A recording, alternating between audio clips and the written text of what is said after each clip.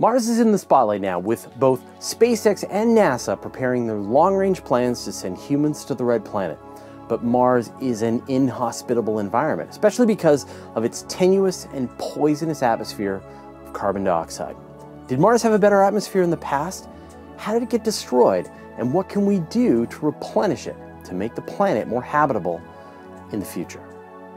Now, if you were to travel to the surface of Mars right now without a proper spacesuit, your life would become immediately unpleasant.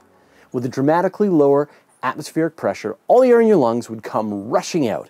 And without the oxygen in your bloodstream, you would pass out within seconds and then asphyxiate within a couple of minutes. Mars sucks.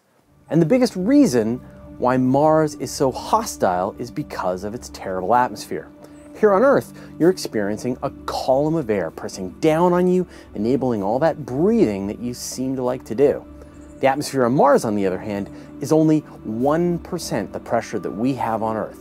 Furthermore, it's made up almost entirely of carbon dioxide, which, I'm sure you know, is poisonous to breathe. The lack of a thick atmosphere means that Mars is cold. So cold, all the water on the planet is locked up in eternal polar ice caps. So cold that carbon dioxide freezes out of the atmosphere and falls as snow in the North Pole. Just in case you weren't aware, temperatures need to be negative 78.5 degrees Celsius for carbon dioxide to freeze. Was Mars always this way? What changed to make the planet so terrible? And what can we do to bring it back? In the early solar system, Mars was much more like Earth, with its own planetary magnetosphere. This was present for the first 400 million years or so of Mars's history.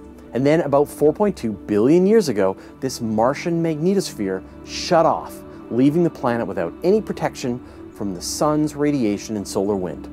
Over the course of 500 million years, Mars changed from a warm, wet environment to the frozen, airless desert we know today.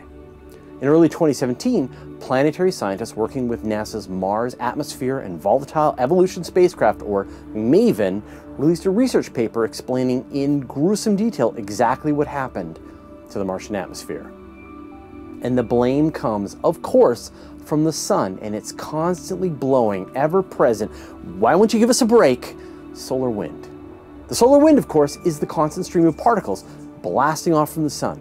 The Earth is protected thanks to our ever-present magnetosphere, but Mars wasn't so lucky.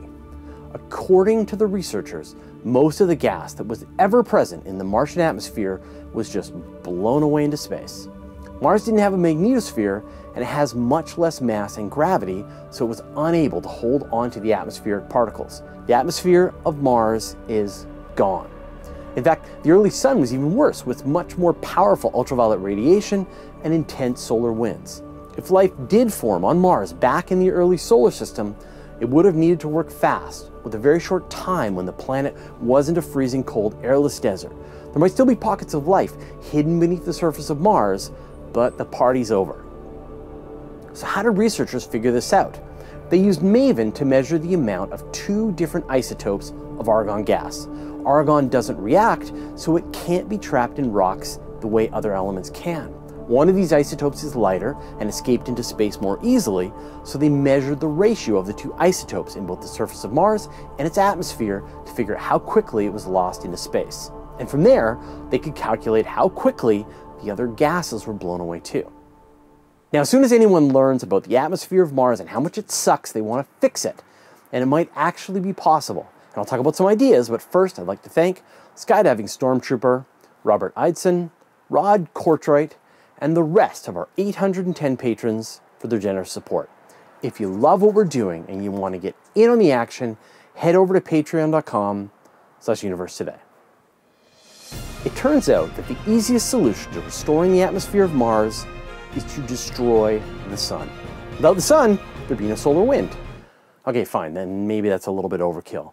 But if you could block the sun's solar wind, then you might have a shot.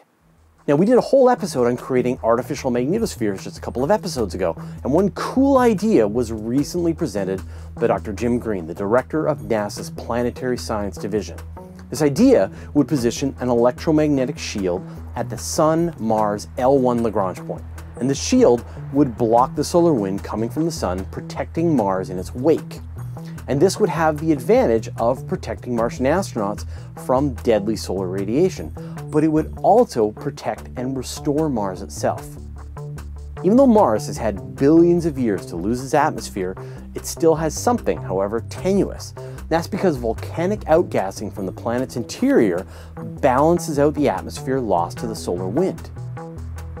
Without the solar wind whisking away the atmosphere, this volcanic outgassing would thicken and warm the atmosphere by an average of about 4 degrees Celsius. Now that doesn't sound like much, but it's enough to melt the northern carbon dioxide polar ice cap on Mars, leading to an even stronger greenhouse effect. This would warm the planet enough to melt the water ice in the polar caps, creating oceans on the surface of Mars. Not like it had in the past, but still, oceans. Within a couple of generations, Mars would be a dramatically different world, much more Earth-like and ready for exploration. A thicker atmosphere would provide a range of benefits, including allowing larger payloads to be sent to Mars and aerobrake using the Martian atmosphere. It would provide increased shielding against galactic cosmic radiation, which wouldn't be stopped by the L1 shield. It would provide a thicker atmosphere for oxygen extraction and allow open-air greenhouses for farming food. Future colonists could explore the outside of the surface of Mars without a pressure suit, just a gas mask to provide breathable air and prevent carbon dioxide poisoning. But obviously, we'll want to go further. We'll want to make the air actually breathable. And according to Robert Zubrin, the founder of the Mars Society, this is a long-term goal that should be achievable. In that thicker atmosphere of carbon dioxide, we could bring in plants that would do the same job they do here on Earth, taking in carbon dioxide and releasing oxygen. As the atmosphere gets thicker and more Earth-like, you could bring insects and other tough animals to keep the ecosystem going.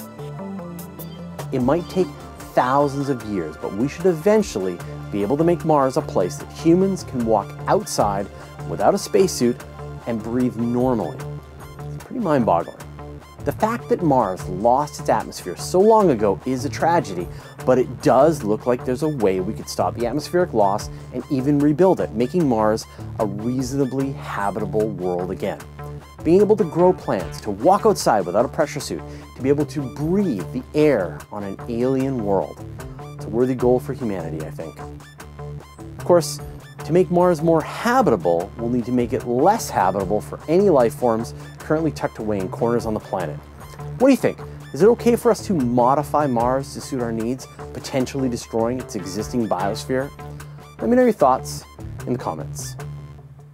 Time for your playlist, all about the atmosphere of Mars and ideas about terraforming the red planet. First up, a really cool video from NASA that shows why the Martian atmosphere is bleeding away. Another video from NASA about one of the mechanisms that contributed to Martian atmosphere loss, and more information about how the solar winds strip the air off Mars. I'll talk at the SETI Institute about the discoveries made about the Martian atmosphere, and finally, a longer lecture from NASA about MAVEN's observations about the atmosphere on Mars. And that starts right now. Then you might take a shot. Let me do that again.